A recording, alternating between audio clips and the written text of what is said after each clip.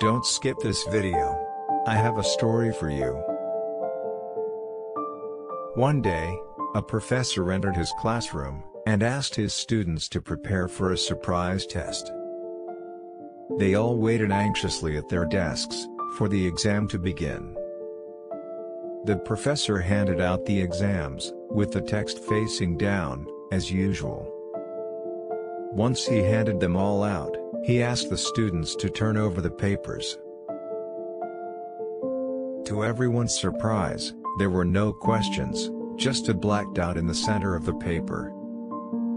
The professor, seeing the expression on everyone's faces, told them the following.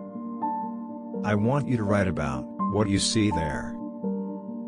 The students, confused, got started on the inexplicable task. At the end of the class, the professor took all the exams and started reading each one of them out loud in front of all the students. All of them, with no exception, defined the black dot, trying to explain its position in the center of the sheet.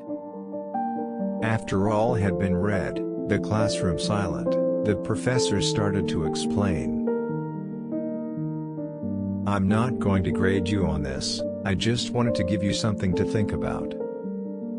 No one wrote about the white part of the paper. Everyone focused on the black dot, and the same thing happens in our lives. We insist on focusing only on the black dot, the health issues that bother us, the lack of money, the complicated relationship with a family member, the disappointment with a friend. The dark spots are very small, when compared to everything we have in our lives. But they are the ones that pollute our minds. Take your eyes away from the black dots in your lives. Enjoy each one of your blessings, each moment that life gives you. Be happy, and live a life filled with love. Type Amen if you believe in God.